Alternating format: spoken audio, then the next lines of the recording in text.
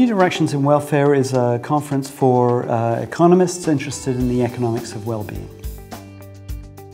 Human well-being is just important. It is just important to people. That's what matters to them.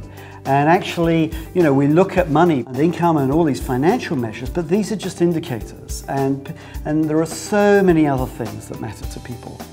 And so this is an opportunity for us to reflect on whether economies are actually generating these benefits that we really look for.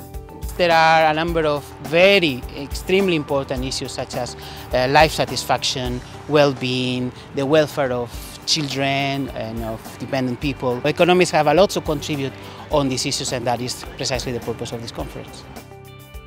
In this period of economic crisis, the ones who are really suffering is just normal people, and we are talking about them because we are talking about happiness and well-being, you know, inequality, poverty, and I think that this is relevant because sometimes we think very much about efficiency and not about these other sort of issues, and here we are talking about that. Economics, particularly post-financial crisis 2008, faces a range of challenges. I think the conference has pointed us in a number of different useful directions, but also to think about the profession of economics and how we as a profession need to be more open to both a diversity of methods, but also to the contributions of different disciplines.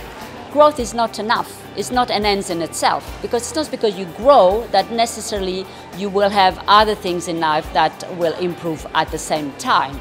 So what needs to be changed from the economics profession's point of view is to have a more balanced and perhaps a broader set of aspects of people's life that they should get interested in.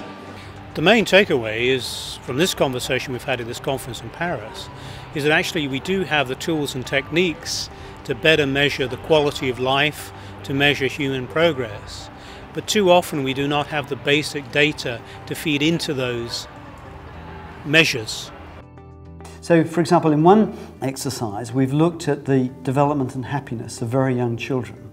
Now, very young children don't have incomes, but they do develop, they do have well-being, happiness, and using our approach, we've been able to show the kinds of things, the kinds of activities that promote development and happiness. Active parenting, active engagement, often around arts related activities, things like painting, singing, all of these things are related to kind of quite important core skills such as movement, speech and so on. And these then turn out to be related to how well people do later on in life. They have long-term, lasting impacts and effects.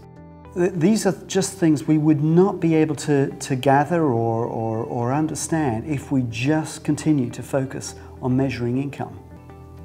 We can analyze people's happiness, we can understand what drives happiness, well-being and so on across all the domains of life that matter to people.